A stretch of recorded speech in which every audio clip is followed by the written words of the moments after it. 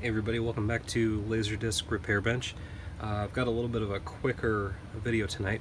We're going to go over how to put a optical digital out on a Pioneer CLD-D504. So I skipped a lot of the prep. I went ahead and I took the cover off, powered it up, ejected the tray. The tray is still attached to the unit over here, and just unplugged from wall power. So it gives me really good access to the board down here. We've got 3 tap points that we're going to need, and that's it. It's a pretty quick mod.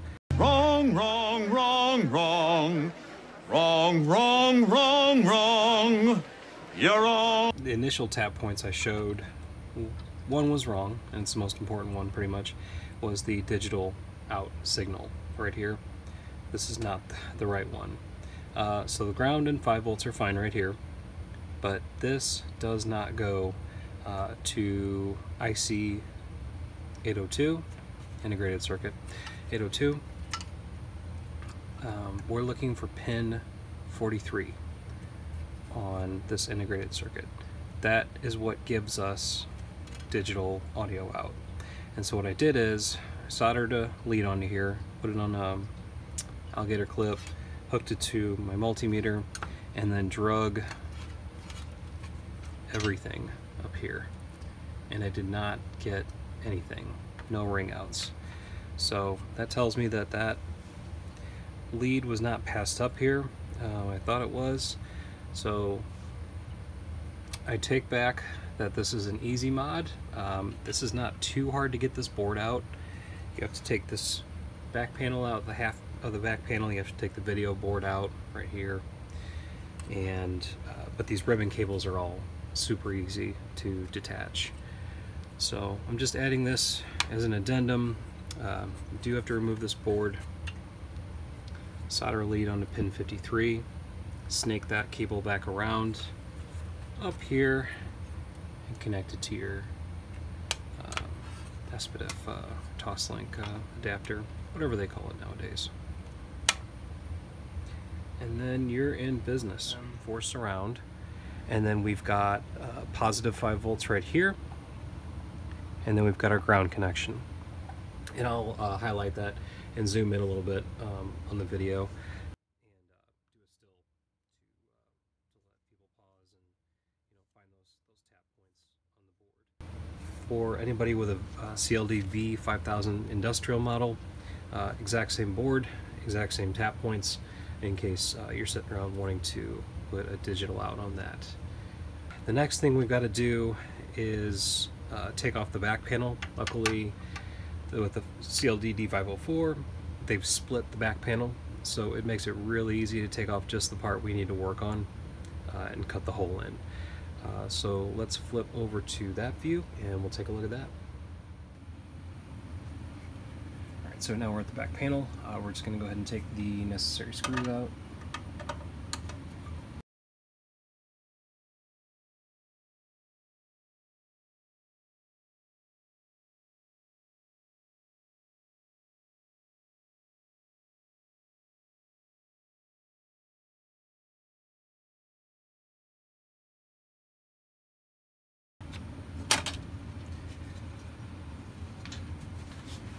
There's one screw I forgot about on the inside right there. So this is the panel, and as you can see, there's a couple underwriter laboratory signs right here. We want to avoid punching through those. It just looks ugly. So we don't have a lot going on in this area, and we don't have a lot going on kind of like right above the left and right channels. So this would be a good spot, kind of close to the tray. This would be another good spot as well. It's kind of tight, but either one of those should work. So we just have to, there's a couple ways you can do this. You can use a Dremel. Dremels help. You can just basically cut a square in there and then file it out a little bit, or you can drill a round hole with a drill bit and do a lot more filing. So I'm going to go ahead and make the hole. Nobody needs to watch that, and then we'll get to the soldering. One thing I failed to mention, I have this jig here. It helps me put a hole in kind of the right spot. I lay it down, mark my spot for the square, and then the circle right above it is for the set screw to hold it in place on the chassis once it's mounted. So I'll put a link in the description to this. It's a pretty basic STL file, but if anybody's curious, wants to download it, I'll make it public and you can go grab it. Okay, so I took the time to get my hole drilled. I did the drilling and my bit slipped a couple times accidentally. But I went ahead and I filed the hole. Here's what it looks like. I got a little close to the tray catch, but we are below it. I did mount it sideways. I normally like to go up and down, but this will work. So the next step is going to be to clean up this. We're going to cut these plastic supports off. You need those normally if you're sliding this into a board, which we are not.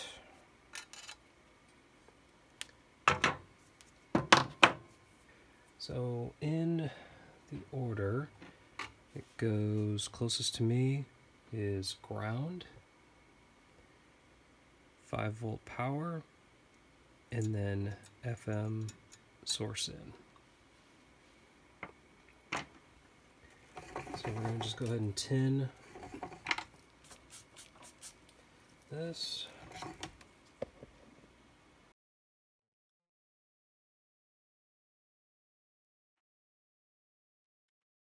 We're just going to turn that around. It's a little bit easier to solder onto.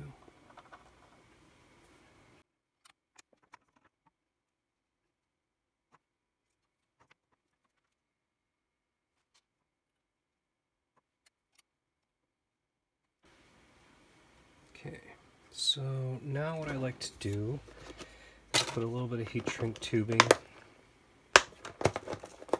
around the end of the wire just in case they try to short on each other at some point.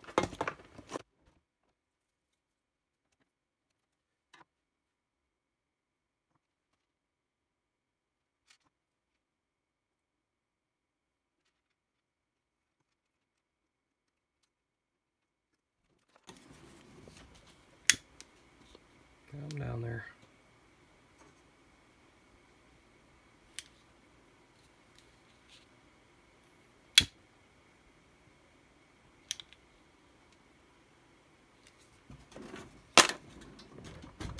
Okay, so now we have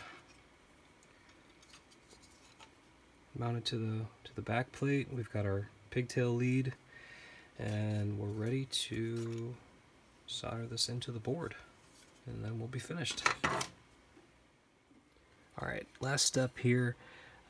We have the wires that have been shortened and tinned, and so I'm just going to put a little bit of solder on these jumpers.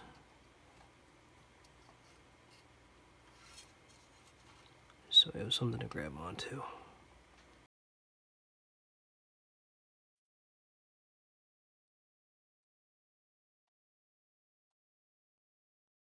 So that was my ground connection. This is going to be 5 volts.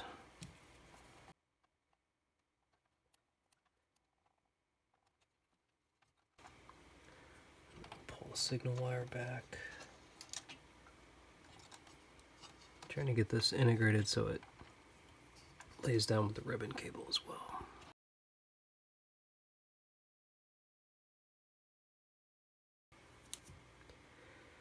Okay, so just to recap, 5 volts, ground, colors can be whatever you want as long as you know what you are doing.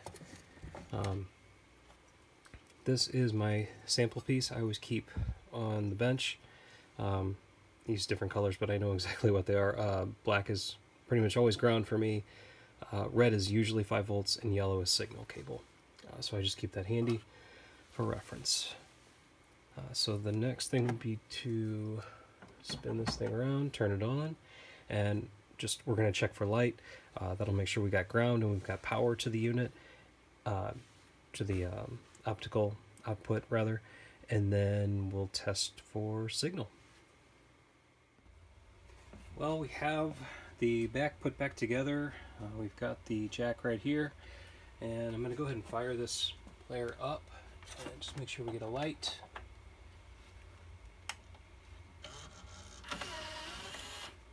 One thing to note for this model, the CLD-D504, is this does not initially light up. It lights when you start, when you put a disc in.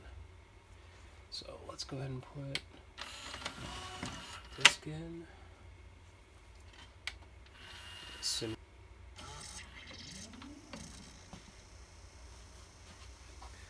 And we have a light. Alright, we've got digital audio out. So the last thing would be to hook this up to a receiver and make sure we have good output. And now for the test. So we've got the player hooked up via optical cable to a receiver, and we're just going to pop a disc in with a digital track. And just make sure we get a signal, and we should hear some volume.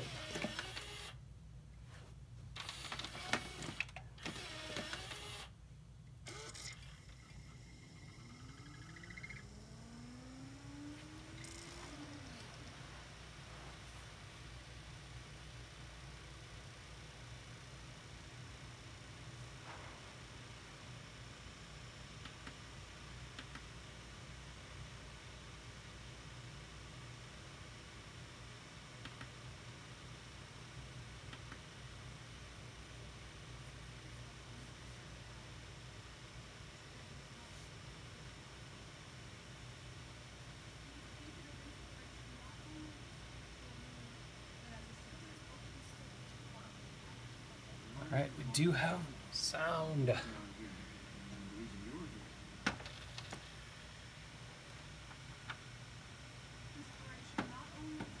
It works!